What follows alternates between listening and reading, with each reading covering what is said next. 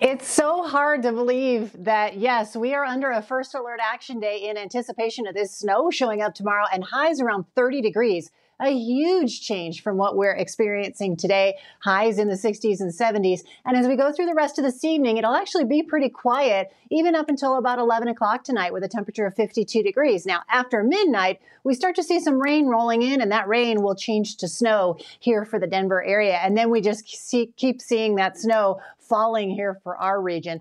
As for our first alert Boulder camera, sponsored by Tebow Properties here on the mall, you can see not a lot of people out, but boy, those temperatures are nice in the 60s and 70s. We'll have rain after midnight tonight, snow and cold on Sunday, and we could see about 3 to 6 inches of snow in Denver as this storm moves on through. Right now, though, 60s and 70s. We're at 74 in Denver, 70 in Commerce City, and 66 for Highlands Ranch. If you're in Parker, 68 degrees right now for you, and then 58 up in Georgetown. Also, with this cold front coming our way, the winds have been picking up a little bit more, so it'll be breezy in through tonight. We also have winter weather advisories and everything shaded in blue for our northern and central mountains. A freeze watch out toward Grand Junction, but we're expecting about 5 to 8 inches of snow from late tonight into Monday morning here just off to our west. And that does include our western suburbs from Boulder to Golden into Evergreen and Conifer. So keep that in mind, especially if you live in those areas. You're going to be dealing with a little bit more snowfall. And look at all these watches and warnings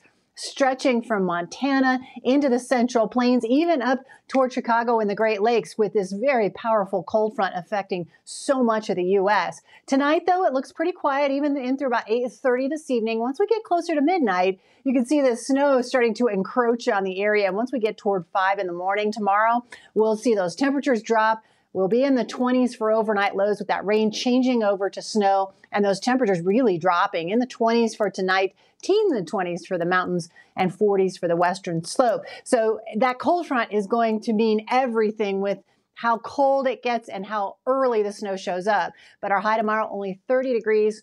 It'll be snowy and colder. We'll have temperatures only in the 30s here for the Front Range and the plains. Same up in the mountains. Still in the 50s, though, for the western slope. And we'll have 40 in Telluride and 52 in Durango. This is what it looks like for the snowfall forecast all the way through Monday evening. So we're expecting a couple of inches here into tomorrow. And we could see about 3 to 6 inches, as I mentioned, here in the Denver area. The closer you are to the foothills, the heavier the amounts will be, especially up toward Allens Park, Netterland, and into Winter Park. Our Sunday forecast showing the snowfall sticking with us through much of the day. And then as we head into Monday, the snow is still here. So a couple of inches on Monday is possible as well. Our 7-day forecast, first alert action days in through tomorrow and Monday. Highs only in the 30s. Come out of it a little bit more on Tuesday and Wednesday, highs in the 40s, but a chance for rain and snow midweek. Then we'll be back in the 50s by the time we get to Friday, 58 degrees by Saturday this next weekend with partly cloudy skies.